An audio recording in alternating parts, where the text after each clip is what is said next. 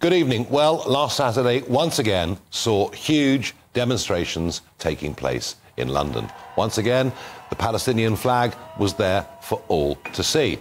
I've commented before that this is the politics of other countries now writ large on our streets. But I have to say, what did really surprise me in many ways and made me ask a question. By the way, that sign, Queer Jews for a Free Palestine, I mean, I wonder whether gay rights protesters understand actually what goes on in Gaza and many of those countries around there. It seems rather like turkeys praying for Christmas. Talking of prayer, this is what we saw on Saturday evening in Whitehall, outside number 10 Downing Street and next to our Cenotaph, our national monument to those that died in 2 world wars and since. I never thought I'd see these scenes in my country.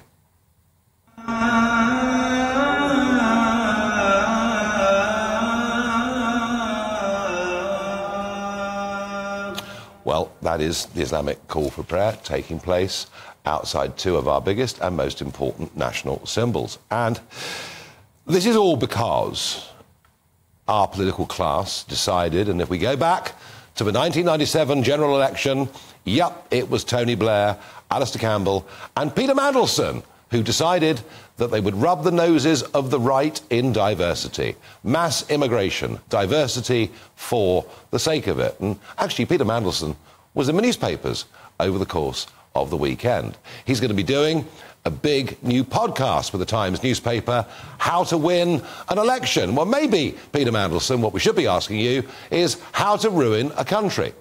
Because the whole point, and those of us that were sceptical about immigration on this scale, is if you have that large a number of people that come, actually it becomes impossible to integrate into society. Something, by the way, that we had done better, I think, than all the other European countries until Blair came to power. Now, one person in government who did speak out, and she does this on quite a regular basis, is our Home Secretary, Suella Braverman, who, talking about those marches, those signs, much of what was being chanted on Saturday, as on previous Saturdays, has said, to my mind, there is only one way to describe those marches. They are hate marches. And what she means by that is that basically there are people there who are celebrating what happened in Israel, those awful events on the 7th of October. This has got to a point with Jeremy Corbyn being quite rightly, I think, kicked out of the Labour Party, where I wondered, I've been speculating for the last couple of weeks, whether we would see an Islamic party. And indeed, an application went in to the Electoral Commission for the Party of Islam. It has been turned down by the Electoral Commission on the grounds that they haven't laid down the right form of governance. But I wouldn't rule it out. I wouldn't rule out a party like this existing at the next general election, certainly at the one afterwards. And the impact of this is now being felt even on the Conservative Party, where Paul Bristow, in a very, very junior PPS position, MP Conservative for Peterborough, has told the Sun newspaper that he is standing down as a PPS. He says it was absolutely the right decision for the PM to fire me. I obviously regret being sacked, but I have many thousands of my constituents who feel very strongly about this issue, and I feel I can better represent their views from the backbenches than the government payroll.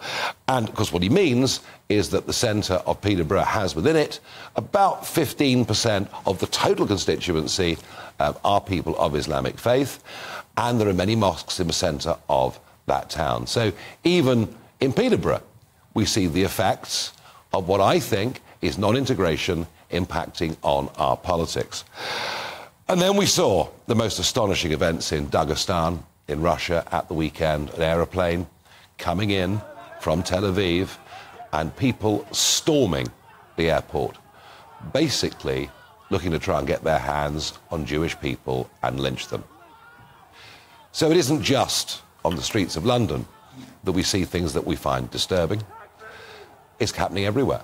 It's happening in Paris, it's happening in Brussels, it's happening in Berlin, where the slogan of 1945 of never again seems to have been totally and utterly forgotten. And I just wonder, and maybe it is a very strong thought, but I just wonder, are we heading towards some form of religious war?